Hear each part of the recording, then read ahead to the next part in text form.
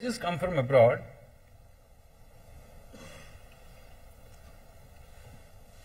and watch us working, you're amazed. They can't understand. How can judges work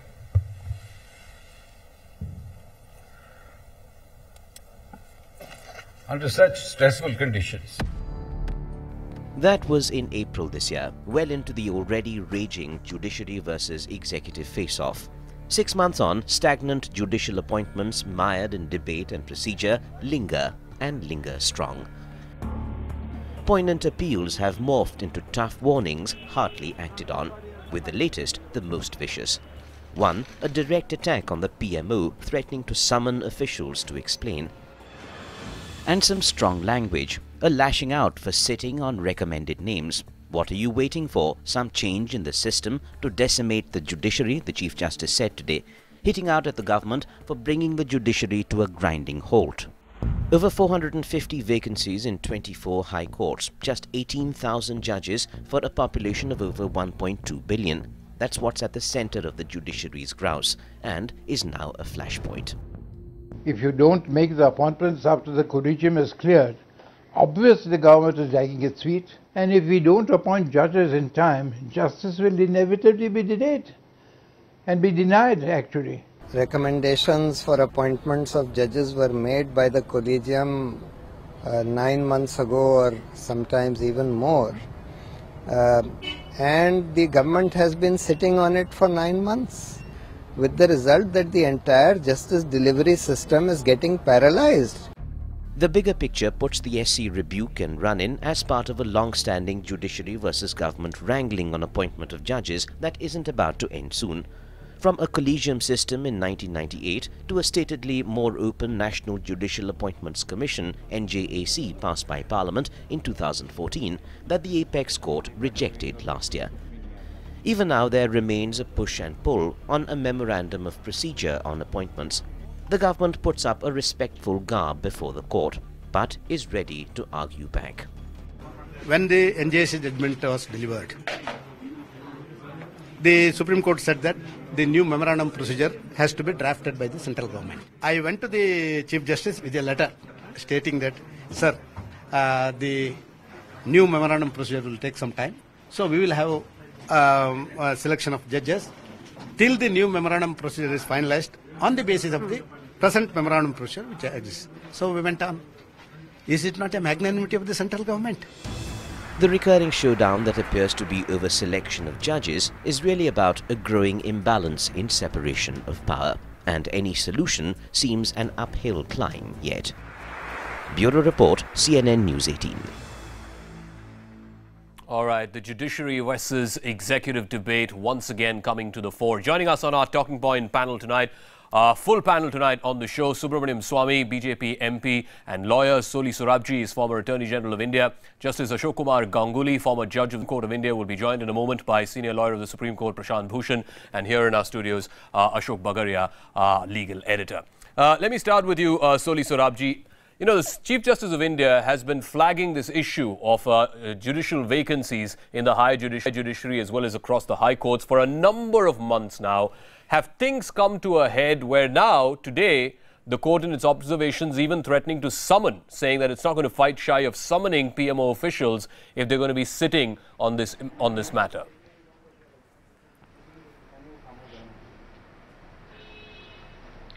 Yeah. Mr. Sorabji, if you can hear me, have things come to such a pass? Yes, I can. Yeah, have things come to such a pass today where the Chief Justice of India has to threaten literally that he will summon PMO officials if they are not seen to be acting fast enough on this issue, on the issue of filling up of judicial vacancies in the higher judiciary? Have things come to such a pass because the government has not been serious about this issue? You know, sometimes citing procedure, sometimes citing the fact that the NJAC Act was struck down. Has it now become a battle of egos between the government and the higher judiciary? No, there's no question of egos. The question is, appointments had to be made by the government in time. after collegium clears it. If they have any information they think they should give to the collegium which may affect their judgment about appointing the person or the person, they can do it. But surely it must be done with topmost priority.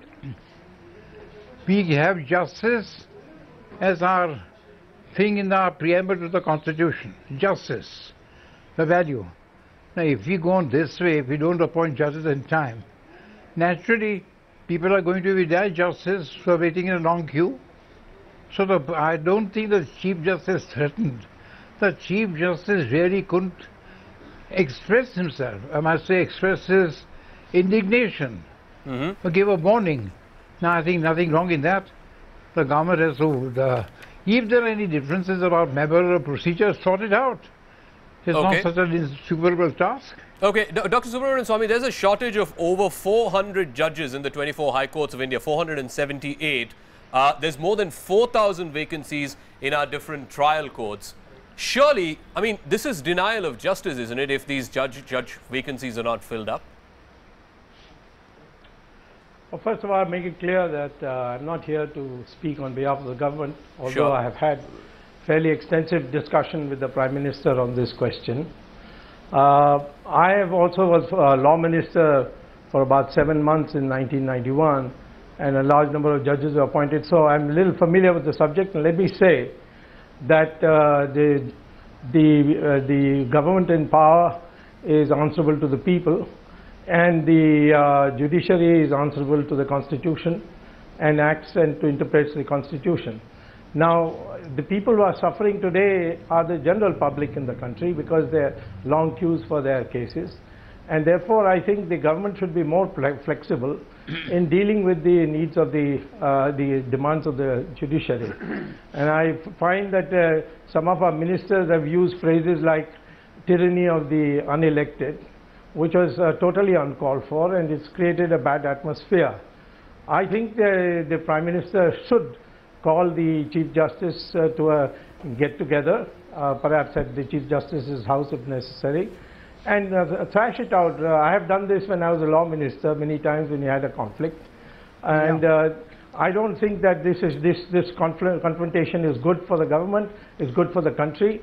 And I certainly think, if you ask me where my sympathy lies, it lies with the judiciary in this particular case. That's very interesting, and that's very interesting you say that. I want to bring in Justice Ganguly. You know, this issue has been flagged off in public, at least by the Chief Justice, for the last 8 or 9 months now, including that infamous instance where he had to, where he was overcome by emotion. Why then is the government not taking this issue of appointment of judges seriously? Has it, again, I keep going back to that question that I asked Soli Sorabji. Has it become a battle of egos because the government feels that, look, an NJAC Act that was passed by Parliament unanimously was struck down because the judiciary wants to protect its own turf? Look here, if I may say so, with respect, there can't be any question of ego in this situation. I am sure Mr. Sorabji knows that famous decision of the House of Lords in the case of Roberts versus Hopwood, which says that every executive authority has to act with a due sense of responsibility. That is what is lacking in the government. You see, a crisis was brewing up, if I may say so, in the administration of justice since this new government is in power. I have nothing against the new government. But this was the normal feeling we get, and now it has reached enormous proportions in view of the fact that more than 487 appointments in the higher judiciary is vacant. Yeah.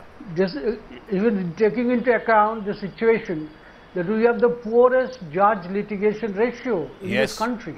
Yes. In no developing country has this poor ratio. But we have a vibrant constitution. Can you tell me one thing? How do you satisfy the constitutional guarantee of equality of law and equal protection before the law?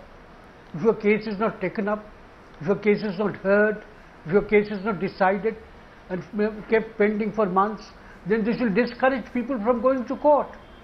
I agree with you. I mean, on the streets. Which is all the more reason, Justice Ganguly, which is all the more reason can you consider this is a great threat to the rule of law. if you know that your cases will never be taken up, you pointed then out, what will you do? That is what is happening. You pointed out the abysmal judge to population ratio, which is all the more reason why the government should expedite the process of filling up these judicial vacancies, particularly in the higher judicial and also in the trial courts. I just want to put those figures out. I just want to put those figures out as we welcome Prashant Bhushan onto the debate. Give me one second. India as a country. I'll come back to you, Justice Ganguly, in just a moment. I want to bring in Prashant Bhushan.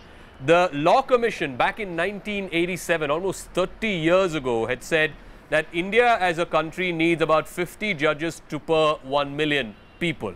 We currently stand about 13 judges per 1 million, which is abysmally low, like Justice Ganguly said, for any developing country. Why then, Prashant Bhushan, is the government not serious enough in addressing this issue of vacancies in the higher judiciary?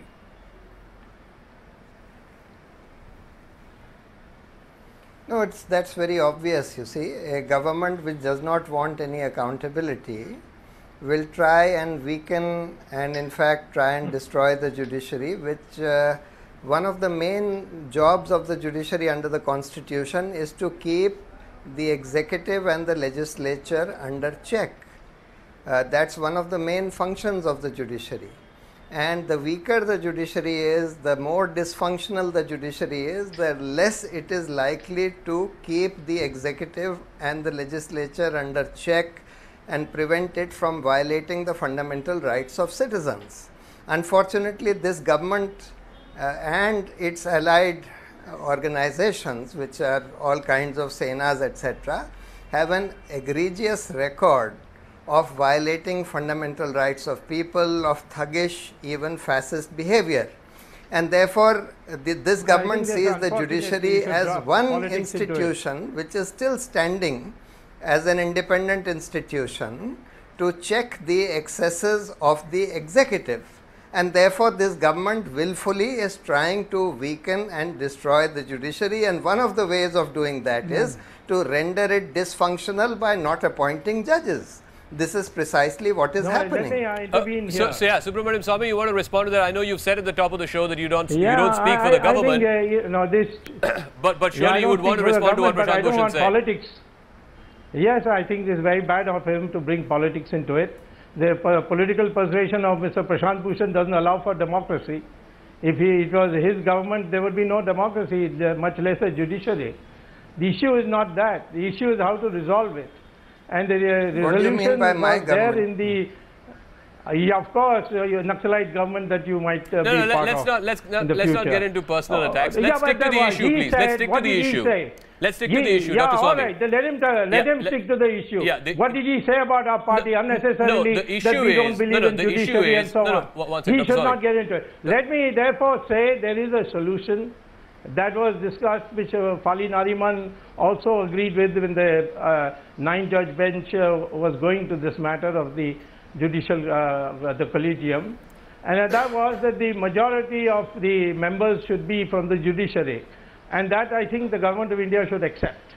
Okay. And once that is accepted, the problem is resolved.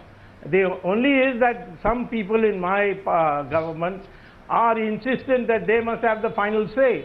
And I'm sorry, I don't agree. I have been law minister. I know what misuse it can be done in appointment of judges if the executive has the majority power or the ultimate power. Okay, judiciary should have the majority. Okay, Ashok Bagaria, our legal editor, wants to come in. I mean, nobody is arguing, and you know, there are eminent lawyers and jurists on this panel. I don't think anybody would say that the collegium system was a perfect system or that it didn't have inadequacies.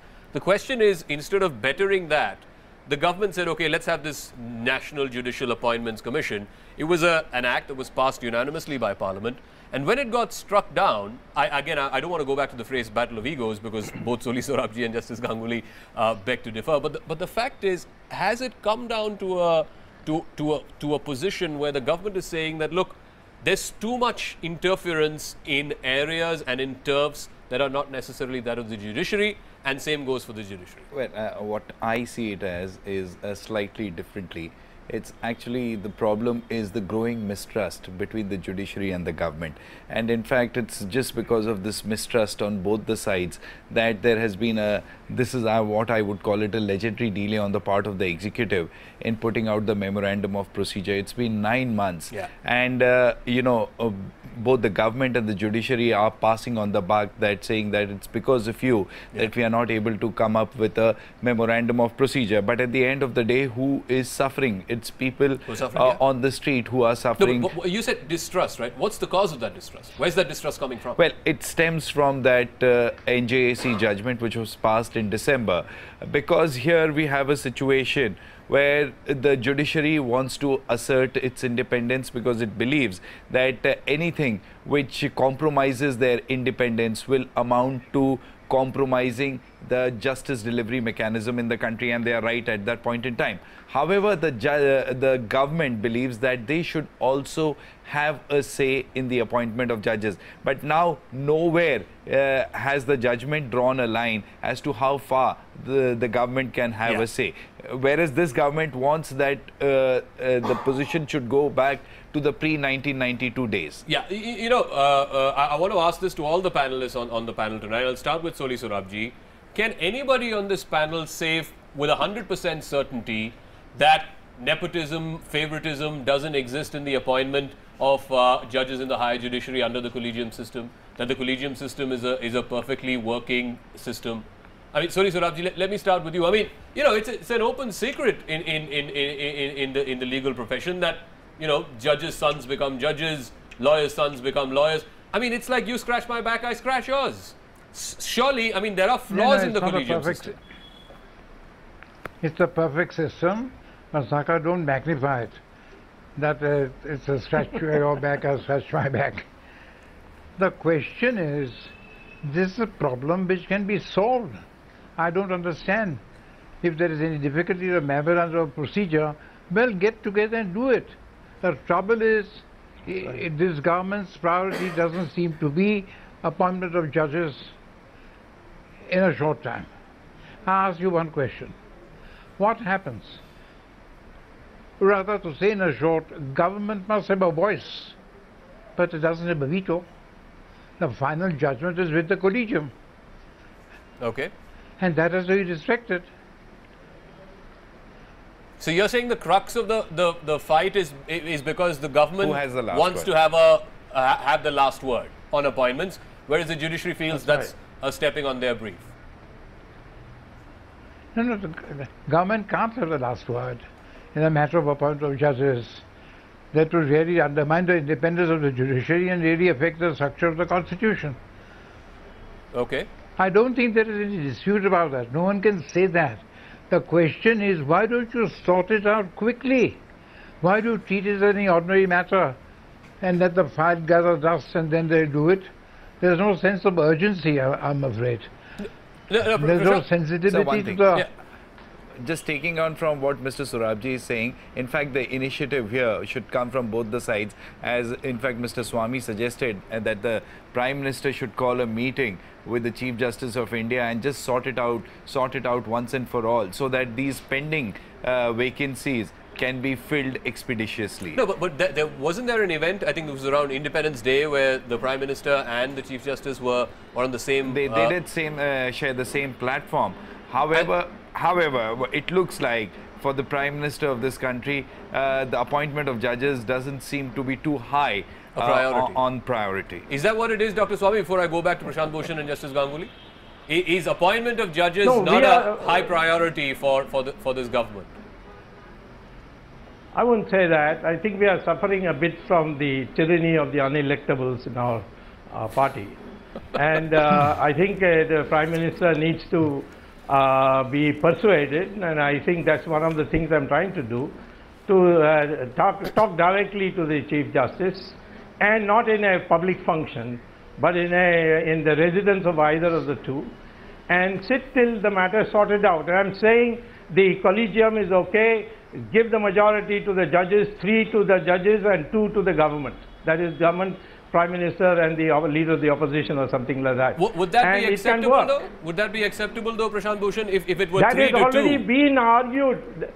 That has been argued in, as is acceptable to the judges, of course, but in the case of the government, I think we all should make it acceptable by the government. No, no, would that be acceptable to the Supreme Court, Prashant Bhushan, 3-2? If there are 3 representatives from the high judiciary and there are 2, would that be acceptable, Prashant Bhushan? No, no, no. No? That's certainly not acceptable to me. You see, we have been saying for a very long time that one of the problems with appointment of judges is that selections are being made by people who are already very busy, whether they are judges or whether they are law minister, etc. They are not the people who have the time to devote to proper, rational, fair selection of judges. So the collegium system is also flawed, is also lacks transparency, etc. But one great merit of the system over the earlier system where the government used to appoint judges was that it makes for more independent judges. Judges who are more likely to be independent of the government, which is also extremely important in the scheme of things under the Constitution. Unfortunately, you see, in this whole tug of war, it's not an ego problem, etc. It's a clear case where the government wants its own people and would not want independent people to be there in the judiciary. The government does not want any check on unbridled powers that it wants to exercise to crush fundamental rights of people, etc. And that is why they are deliberately holding up inconvenient appointments of independent judges, etc. I need to contest this has to stop. Okay, you want to rebut that, and I'll go back to Justice Ganguly. Dr. Swamy. Yeah, how does he know what the government wants? We are a democratic government. He doesn't know what democracy is. His whole ideology is anti-democratic. We have discussions in our party. Yes, it is a fact that at the moment those who have been asserting on the judiciary, they have had it their way, but it doesn't mean the future it can't be reversed. There are many things we have reversed in the past. Okay. The appointment of the governor of the Reserve Bank was done not by desire of some few people in the government. It was done by the mass opinion in the party. Justice Ganguly, one of the pieces of contention, one of the points of contention in this memorandum of procedure is the fact that the government wants a clause there whereby it has the power to reject recommendations from the collegium on the grounds of quote-unquote national interest. And the judiciary sees that as stepping on their turf and stepping on their sort of ability to appoint independent-minded judges, like Prashant Bhushan has been arguing. You think that is fundamentally what it boils down to? Justice Ganguly. I think you can never assume that the judges who have been appointed under the collegium system did not look after the national interest. Now, what is meant by national interest? It cannot be kept as vague as that for the purpose of scuttling an appointment. I have said in the earlier interviews also, we had a great judge in Justice V.R. Krishna Iyer. Yeah. His Lordship was extremely liberal in many things, even in matters of granting bail, in matters of granting acquittal, in criminal law. Do you think that Justice Krishna Iyer didn't have national interest at his heart? It will be totally absurd to say that. Now, what is important in the Constitution is it must be a government of laws and not of men. Yeah. So this personal choice, this personal sort of, if I may say so, the personal philosophy of a particular political bigwig cannot affect the appointment of judges. It's a constitutional exercise.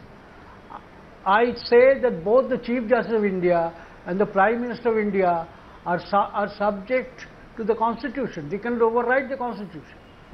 First of all, you must accept, the government must accept the NJC judgment. That judgment is no longer negotiable through the process of memorandum of procedure. You cannot do that. Secondly, the government must understand the importance and the urgency of appointing judges. The third thing is, in order to resolve the impasse which has developed, unfortunately, I agree with what Mr. Swaraj said and some of you suggested, and Mr. Subramaniam Swamy said. They should meet. They should meet. There is no difficulty in meeting. The judges used to meet. You see the Chakla's biography. People like Chief Justice Chakla and Moraji Desai used to meet, have discussions. You're saying it's not unusual. It's not unusual for prime ministers and sitting chief justices to meet and resolve issues. So why can't it be done? Certainly not. Why can't it be done this time? This is a constitutional crisis. As Mr. Swaraj said, that has to be sorted out in the true spirit. What is the question of ego? Do you the believe Constitution does not run on somebody's ego. Okay. Ashok Bagaria covers courts for us on a daily basis. Do you believe it's possible in the tenure of the current Chief Justice?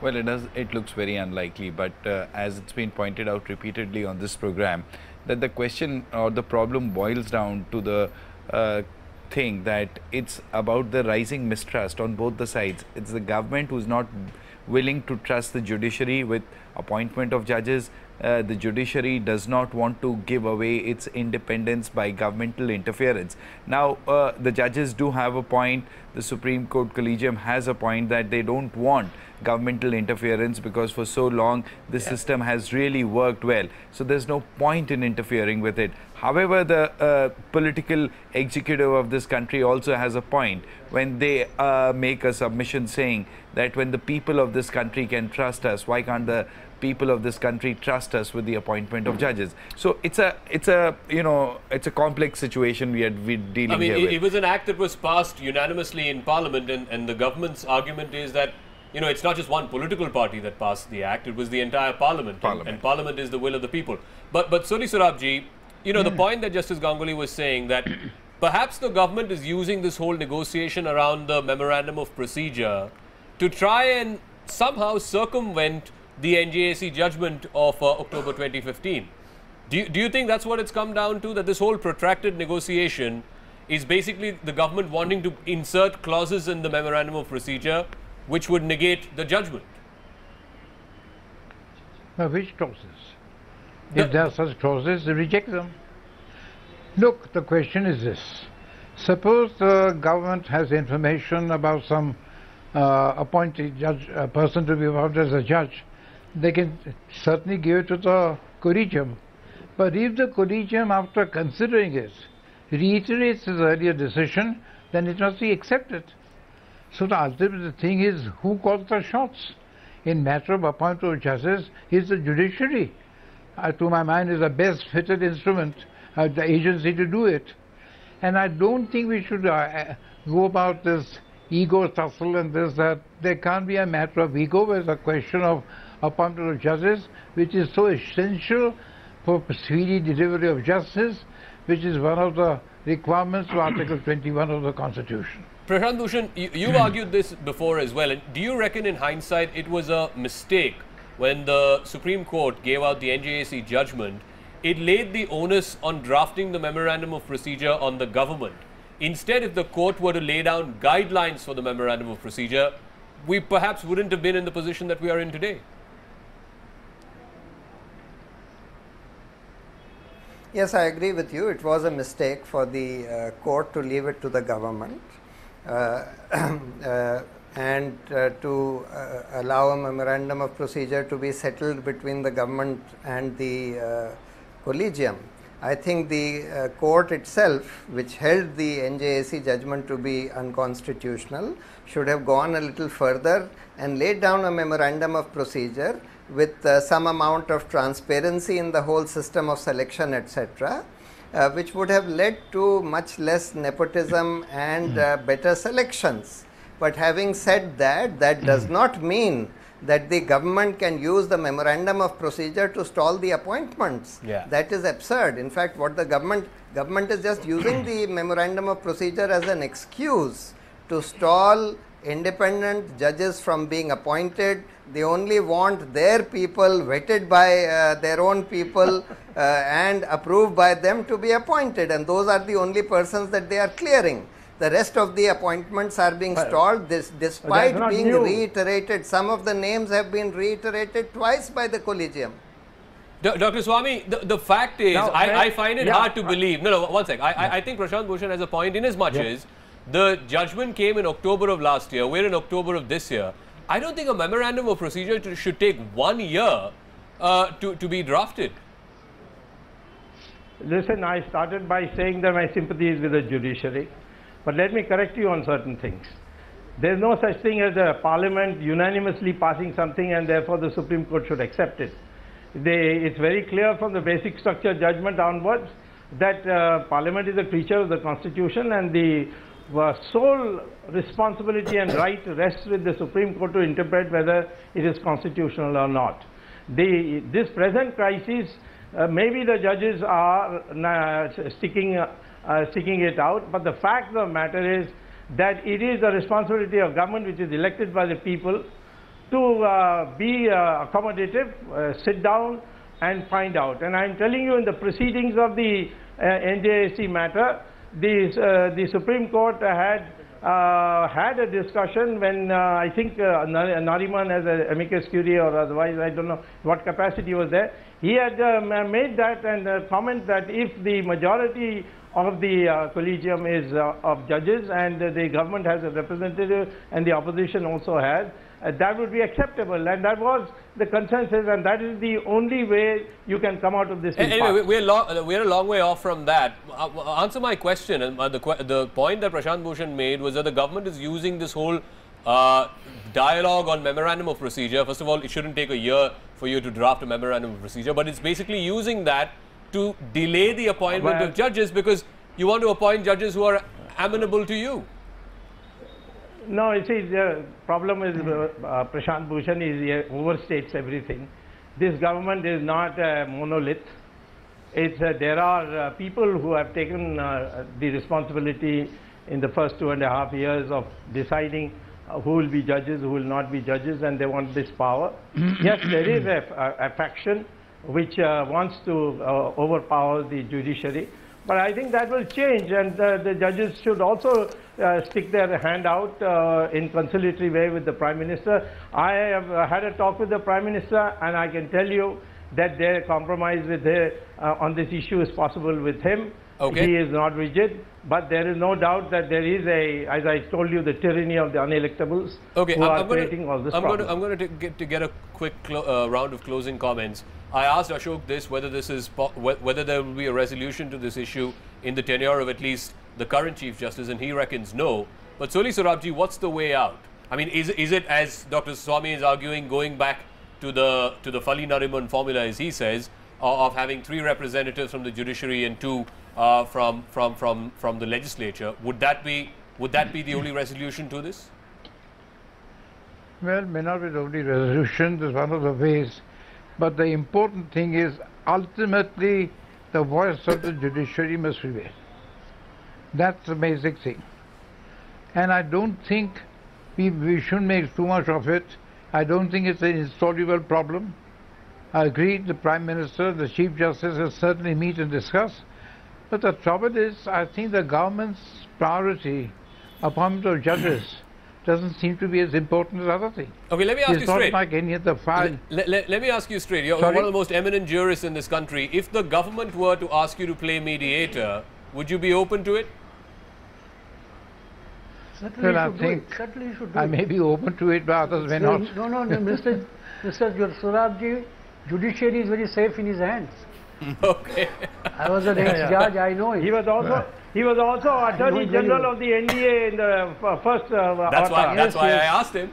There's a very good reason that I asked him. If the government were to ask you to play mediator, request you to play mediator, you wouldn't be closed to the proposal. That will resolve the issue. Mr. Swaraj. It will resolve the issue. Look, don't make me blush. I don't know whether you can see me, the red colors to my thing. No, seriously, it's not an insoluble problem. But it must be solved quickly, expeditiously. Don't leave it like other files just on the table, we'll do it in our own time. No, because if you deny, if there is delay in appointment of able judges, obviously there is denial of justice.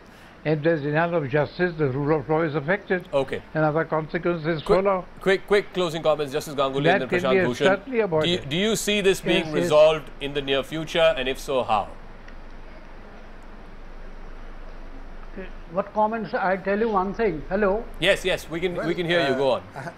As one comment, the thing which is stirred this discussion is that the Chief Justice of India has threatened to summon PMO officials. That's right. This is nothing new. I think both Swamis and Prashant Bhushan would remember when I was a judge, we directed the PMO to file an affidavit explaining the delay in the matter of granting sanction to prosecute Raja, and they filed that. Yeah. The PMO does not enter any immunity. Yes, they know it. Okay. They were appearing. So it's happened before. So therefore they did it. It has happened that PMO filing an affidavit is explaining the delay. Okay. Whether it explained or not, that's a question, but they filed it. So they are subject to the Supreme Court. Okay. Now, what is stalling the whole thing? I tell you one thing. What is stalling is that people like Swaraj should be kept in this business to resolve the conflict. Mr. Swaraj, everybody knows in this country, his knowledge of constitution, his knowledge of judicial appointment is far deeper than anybody else in this country. Just because I am a prime minister, I cannot deny his wise counsel. That should be the prime minister should consult people like him to take their advice as to how to go about it. What is wrong? Where is the question of ego? Okay. I think that's a fair point. I would therefore appeal to the Honourable Prime Minister and to the government as such to shed their ego, if any, and to resolve the matter in the best constitutional way which is possible. Time is running out fast. Okay. Prashant Bhushan, final word. Your constitution is getting defaced and defiled. Okay. I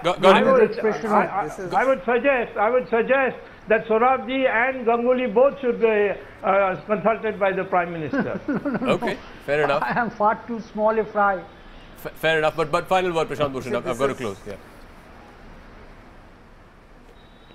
Zakka, this is not a matter which can be resolved by give and take or negotiation that you have two people of ours and let's have two people of the government, etc. The law has been settled, it's very clear. It says that the judges will have to be selected by the collegium, and if the government stalls that, they can only send it back once for reconsideration within a limited time. They can't sit on it. After that, if the collegium reiterates those recommendations unanimously, the government has to appoint those people. The time has come for the judiciary. Many of these appointments have been reiterated twice by the collegium, and the time has come for the judiciary to assert itself judicially and issue a mandamus to the government to make these appointments forthwith. Okay. I think too much time has been wasted in this kind of attempt to negotiate or attempt to placate, etc. This is not a question of placation of the government and settling their ego, etc. It's a matter of fundamental rights of the people which need to be protected by the judiciary, and the judiciary must now put its foot down and issue a mandamus to the government to make these appointments. Okay, between these two extremes, between issuing a mandamus to the government or having somebody to mediate with the judiciary, we'll see how this issue resolves itself over the next 6 months or so. But thank you very much. Fascinating conversation. Ashok Bagadia, Dr. Subramaniam Swamy, Prashant Bhushan, former Justice Ganguly and Swaraj. Thank you very much.